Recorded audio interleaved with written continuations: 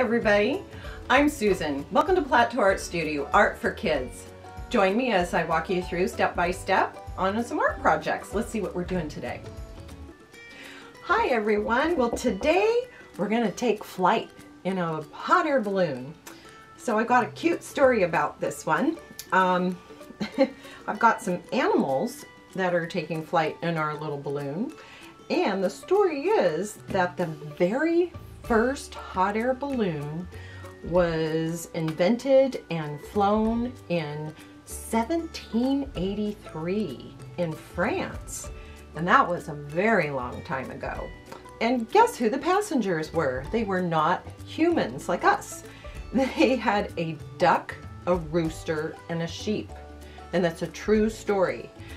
Those were the first passengers in a hot air balloon. It didn't fly very high. They had a rope to it, and it flew about 1,500 feet across and up to in the sky. And then it landed slowly, and none of the animals were harmed. So they were all just fine. So I thought, what a better way to celebrate a cute little project with a little history. So there we have it. So this is our little hot air balloon. So the first thing you have is a kind of a drawing of your balloon. And I do want you to trace your balloon with a black, again, like we've done in the past, a black oil pastel, which is water resistant.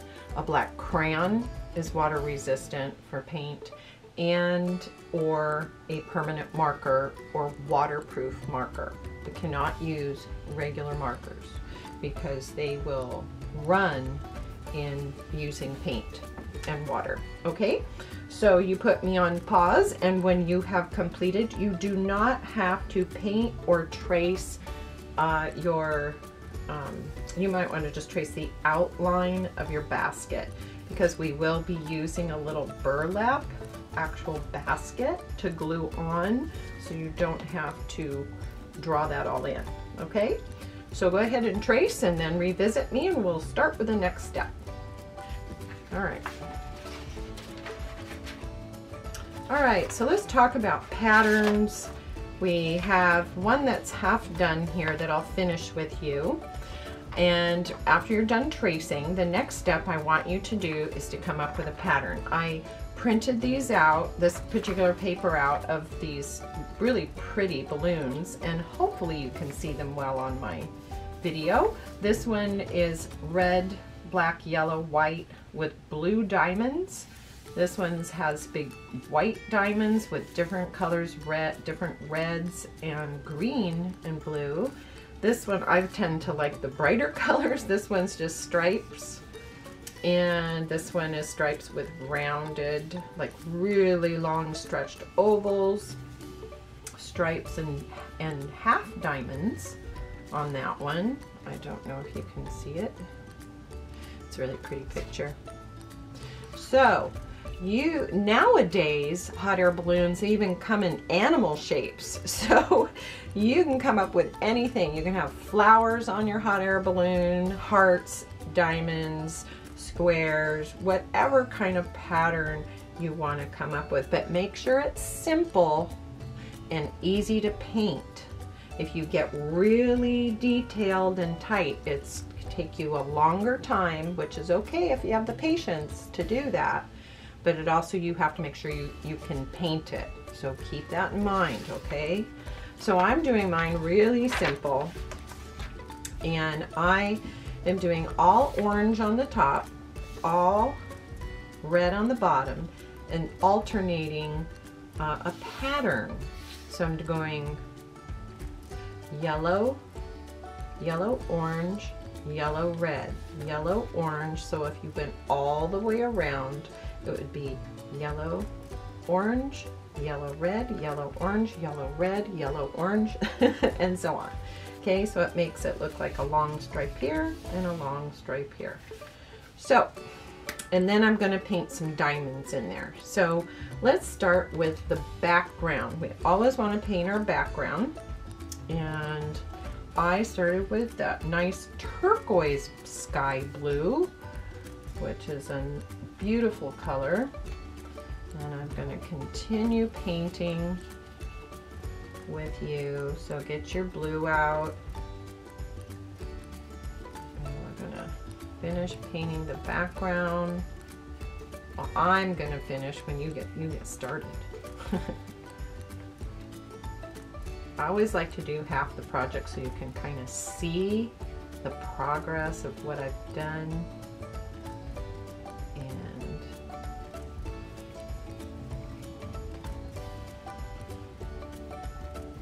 okay, so oh, and I didn't mention I am using a medium large flat brush for the background.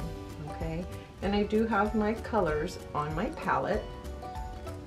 So you can take your paint strip, you can paint right out of it. But if your brush is bigger than the paint strip, the little tiny paint strip pots, these things here, sometimes the brush is too big to fit in there. So they do come apart. You can cut them apart and you can scoop out the paint. Just make sure that they're not all open when you tip it. Okay, you do one at a time, and you can fill your palette that way. It's easier to work from your palette. At least it is for me. Okay, so I'm going to paint right over where I traced. Okay, so don't worry about that. I am going to paint around my basket.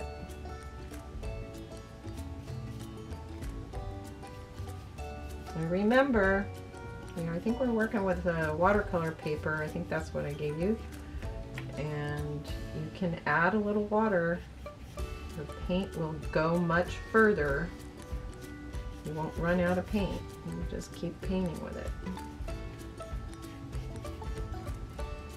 Okay. Okay, so now, as usual, I'm usually done before you. So put me on pause or play from the beginning again while you get caught up. Okay, so there is my background, my blue sky. And you probably can't see what I'm doing, but I'm just what's called feathering some of the extra paint. I have a dry brush right now and I'm just kind of pulling any extra paint around, or if I have a little water. Watercolor paper will soak it right up. It loves water. That said, no lakes, no big puddles, okay? Just get your brush wet so the paint flows on there real nice. Okay, so there's my blue background, okay? And you finish. You put me on pause if you need to finish your background. And then join me for the next step. And the next step, I am going to, well, let's see, we're gonna work on our balloon. So you choose your colors of what you think you want in your balloon. If you draw a design, you need to paint around it, and you also, or a pattern, a design is like some flowers, that maybe a pattern is something that usually is diamond, diamond, diamond, or diamond, circle, diamond, circle, diamond, circle is more of a pattern. But a design is like maybe some circles and then some flowers or a big heart with, I don't know, just something that you want on your balloon, okay? So make sure you can paint it in and it's not too complicated. All right, so since I have my orange, I'm keeping this really simple, and sometimes some simple is better. So orange, red, and so I'm gonna finish my orange at the top, and I have a round brush that I'm using. The tip here, it's not flat. I'm like this, so I have a small tip and I can get into small areas. Okay.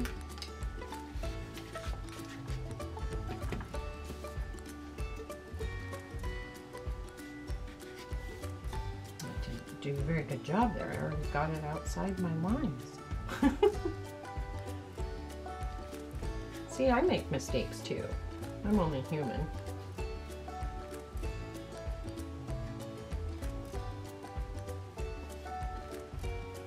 I don't know if I like this brush for this. Let's see.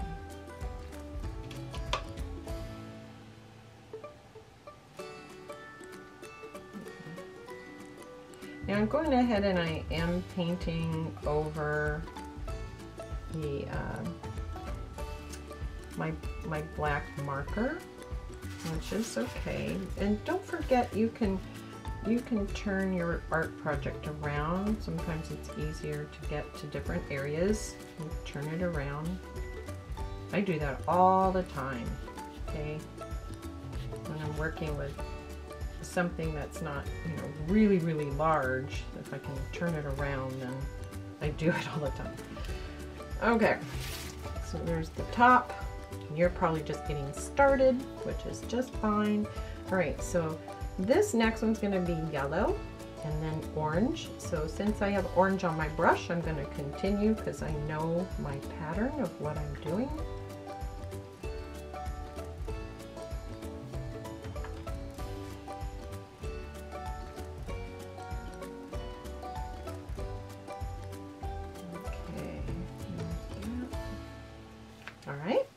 Now I'm going to switch. Actually, I'm going to wash my brush really well because I don't want other colors in my yellow. So I just want to make sure my brush is really clean. And pick up my yellow.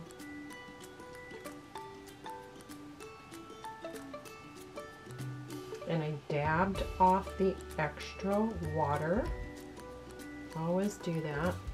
I can see this. When I wash my brush, I always dab, I tap it on the side, and then I take my towel and I dab it, the extra water off on my towel. So just make sure you do that. You don't want a lot of water, you know, going from your water and then right into your paint, or you get a lot of water in your paint. And then it gets really runny.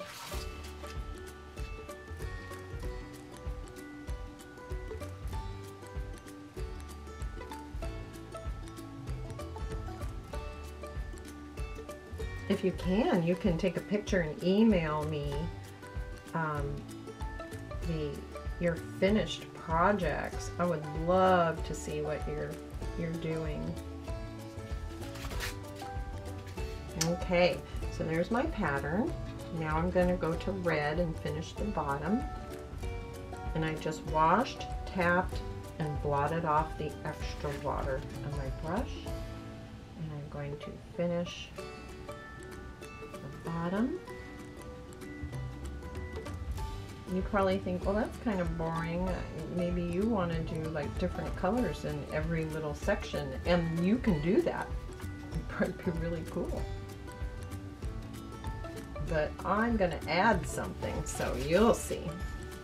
All right.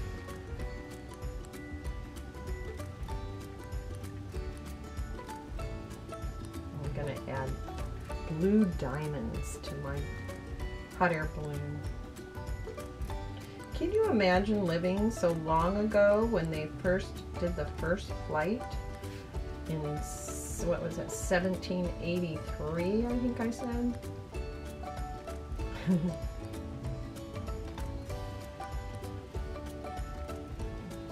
Okay. I can't believe they used to think a sheep was like a human, so they thought maybe the sheep would react since nobody had ever been up in the sky, and that the duck and the rooster could fly. So if there was a problem, I guess. So I don't know. I should read more history about that. That's a fascinating story. Okay, so now I have, this is already drying, like my sky is almost dry, and I mixed a little white with my blue. I'm gonna start inside here. And the reason I did a little white was because then it lightens my blue and it also shows up really well on another color.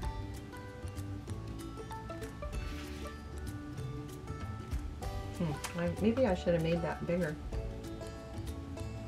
but it is what it is now.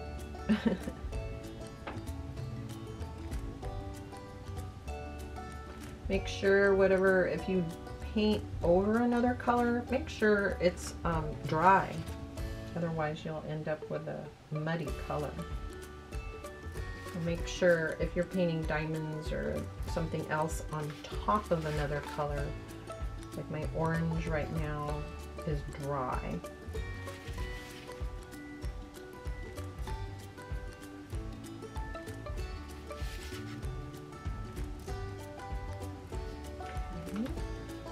And then this one is around the corner, so I'm only going to do half the diamond because you would only see half of it.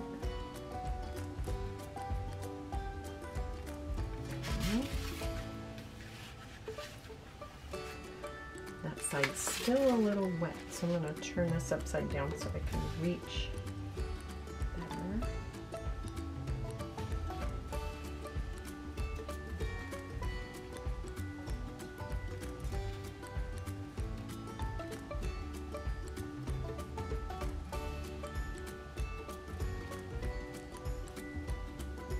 Okay, almost done there. And your paper might curl a little bit as different parts get wet and start to dry. That's normal with watercolor paper, but when it's all dry, it should be pretty flat. It'll flatten back out.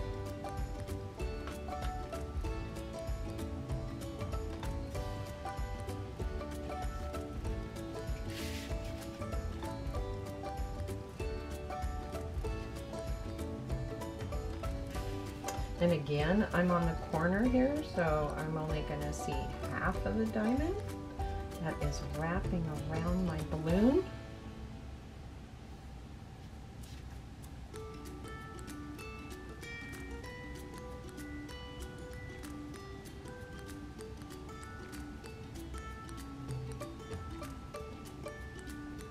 Okay, messed that one up.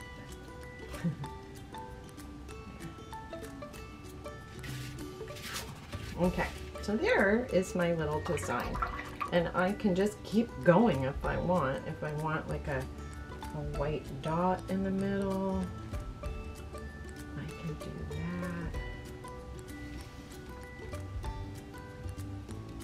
There. Well, that's pretty cute. I like that. Now when it's dry, you can take a black marker again and you can go back, real careful, go back over. So I did this one so you can really see how it pops and it looks better.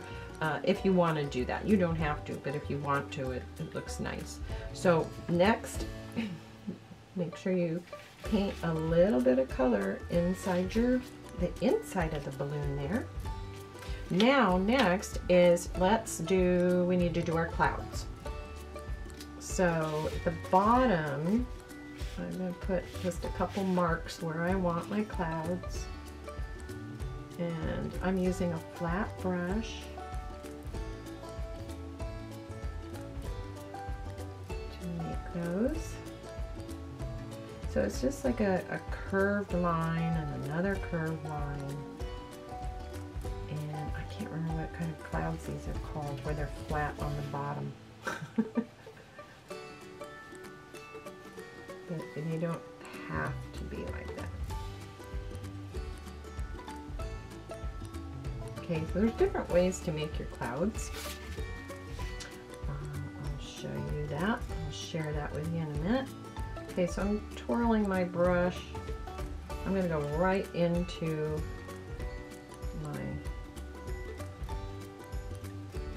my basket here, because you're not going to see that. we're gonna put something over that. Remember, we're gonna glue our basket down, so. All right, so I'm gonna paint the bottom of this.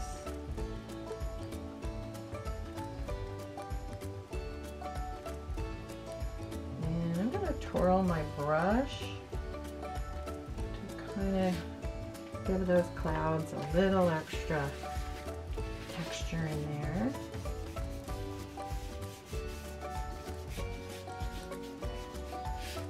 All right, so there's my clouds.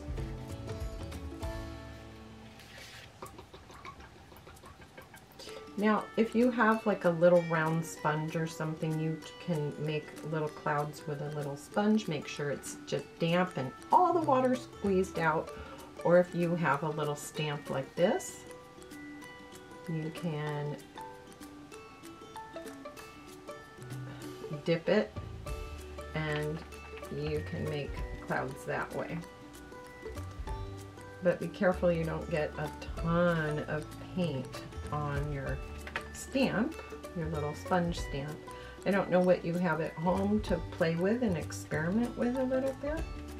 Sometimes that's fun to do, but do it on another piece of paper so that you get what you want, you know, that you don't ruin your art that you're working on now. So if you have something you want to experiment with, do it on another piece of paper. So that's another way to make clouds. If you have some fun little things at home. Now, we're going to finish up by gluing our basket.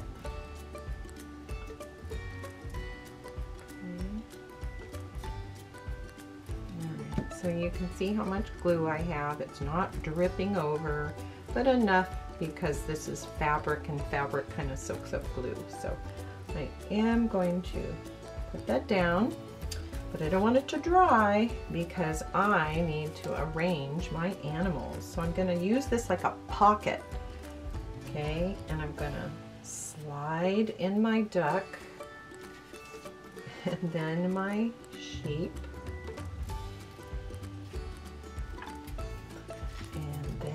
Rooster. He's going to be smaller, so I'm going to tuck him in a little further. And then I can put a little glue on the back. Like that. And a rooster. There. Okay. So there are my passengers. Okay. There. And then you can finish up when it's dry. You can finish up decorating your hot air balloon any way you'd like. So there we go. There's our hot air balloon and a little history lesson to go with it. So there's this one that we just finished and this one that I did. Oh, I know what else too. I did use some brown to color in my my basket. You can use a little marker and make some little lines, and how you do that. Let's see if I have brown out here. Let me just show you that real quick before I sign off and say goodbye.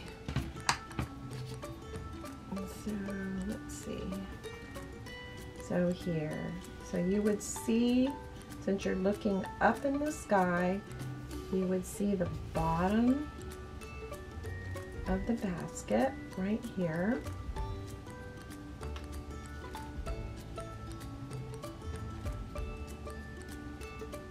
And just do the best you can because this tends to be kind of hard to paint on. But if you want some little basket lines on there, I'm using black paint. There. So it kind of looks like a basket. Okay. There we go. There.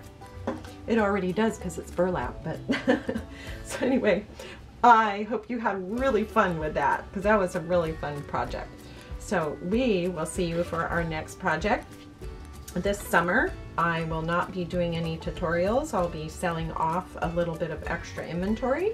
So you can visit my website at Plateau Art Studio and I will be doing more tutorials and lessons come this fall in 2021. And so look for the first ones in September. They'll be released in September. All right, so thanks for joining me. Have a wonderful summer, and I'll see you soon. Bye-bye. Hey, thanks for joining me today. I hope you had fun with that project. Tune in next week. We'll see what we're doing then. Okay, bye-bye.